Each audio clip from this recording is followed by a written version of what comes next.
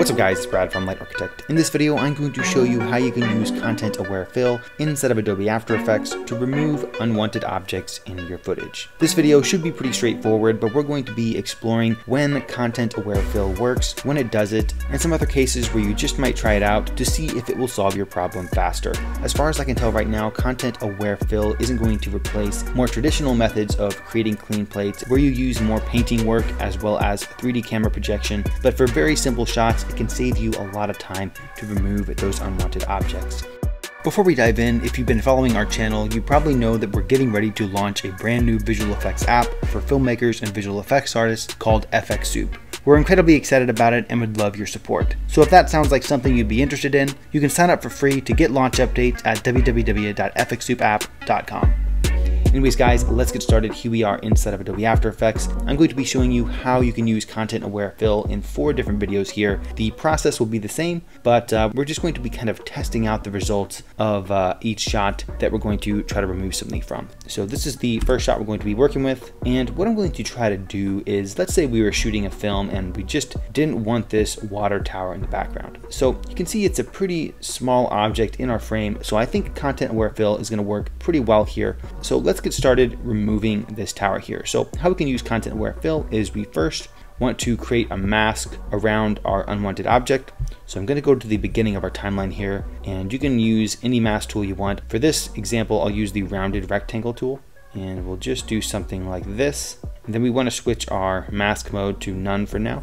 And what I want to do is I want to track our mask on this water tower. So I'll right click on the mask, click on track mask, and our tracker will open up here. And I'll switch the method of our mask to position. Should be pretty good. And we'll go ahead and just analyze through our footage here, make sure it's lined up as best we can. Just looking pretty good. It might be slipping a little bit. Seems like the mask is going a little down, but this should work just fine. We'll just expand the mask a bit. You can obviously clean this up manually as well. That was a pretty good track. You can see our pixels of the water tower are still within our mask here. I might just expand our mask a little bit for the sake of the Content-Aware Fill, but you can obviously clean up your mask and make it more accurate if you want to. But how this works is Content-Aware Fill is going to take a look at this mask and fill that in with data that is kind of around that object. So in this case, probably what we're going to get here is some trees where that water tower is. So before we go to Content-Aware Fill, let's switch our mask type to subtract. Now it's going to create an alpha channel where our water tower was. And then I'm also just going to go into our mask settings here and just increase our expansion a tiny bit, as well as some feather.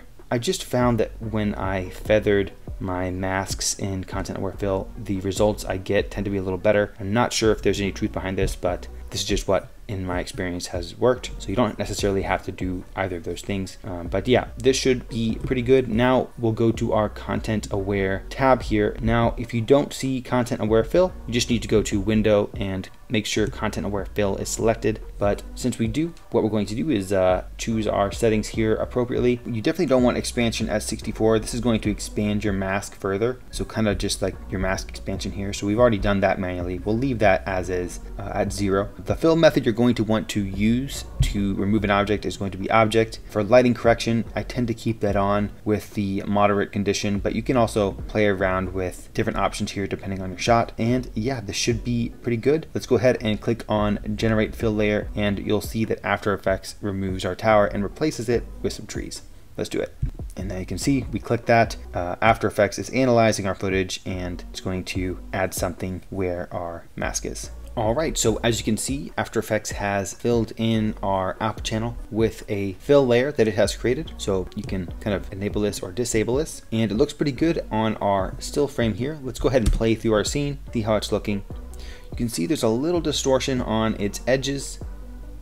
However, remember that this is a pretty wide shot, and part of that distortion is coming from the parallax of the trees and stuff. The computer's trying to kind of figure out something that might be a little bit tricky. But if we go to our wide angle, you can see how small our mask was to remove that. It looks pretty much indistinguishable from the background. So I'm going to say this is a total win for this shot, generative fill definitely helped us out here and was pretty quick to do.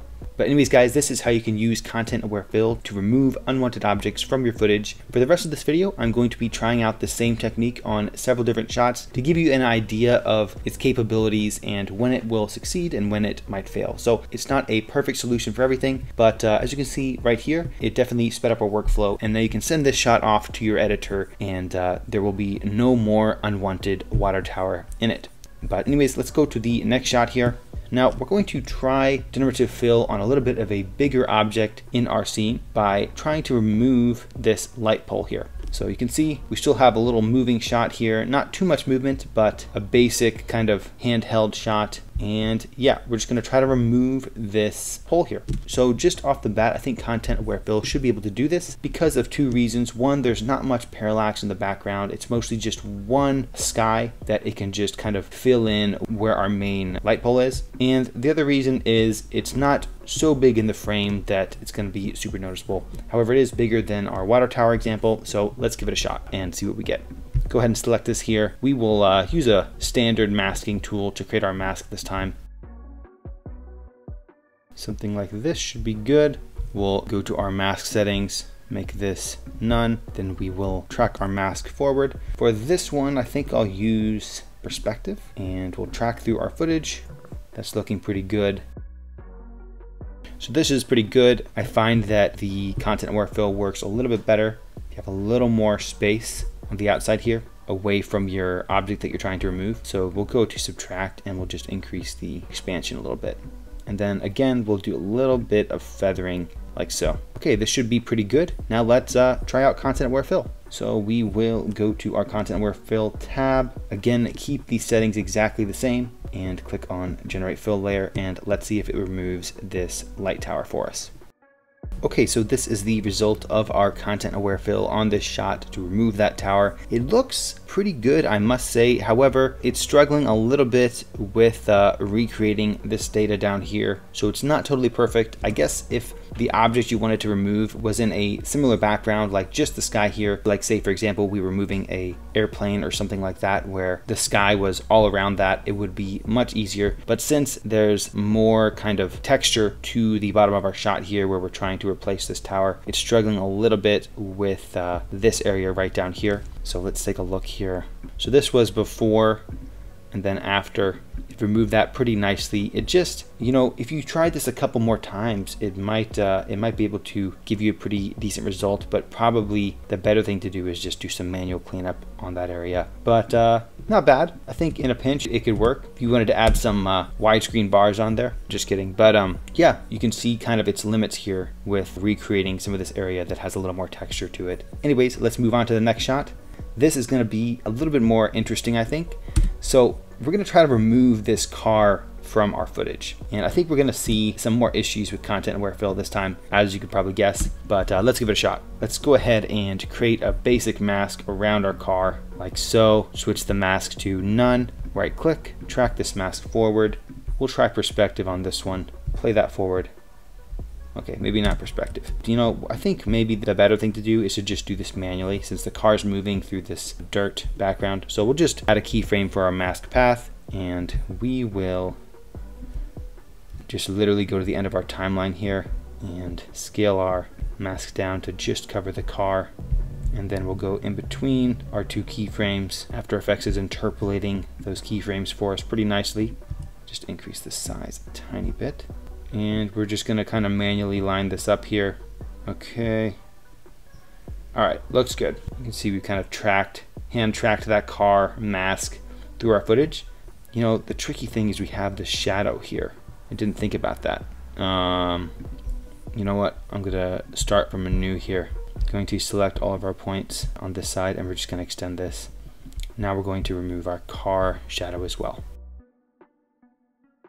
All right, so you can see we have kind of retracked our mask here to try to remove that shadow as well. Now let's try our Content-Aware Fill. So we'll go to subtract. We've increased the expansion by 7 already. That should be good. I'll just give it a little feather here like so. And we'll go to our Content-Aware Fill tab, keep everything the same, and generate fill layer. All right, and After Effects has generated our fill layer pretty nicely here. Let's take a look.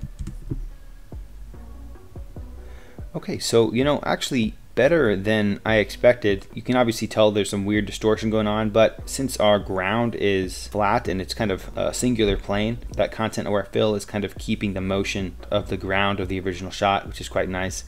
Definitely not perfect, but this could work if you were compositing like another vehicle on top of this, for example, where you were kind of hiding some of the distortion. So if you had some more layers of visual effects that you were comping on top of this, I could see this working out. And you know, that was really fast. That was a couple minutes. You know, I'm actually impressed with this one. I didn't think it was going to do as well as it did.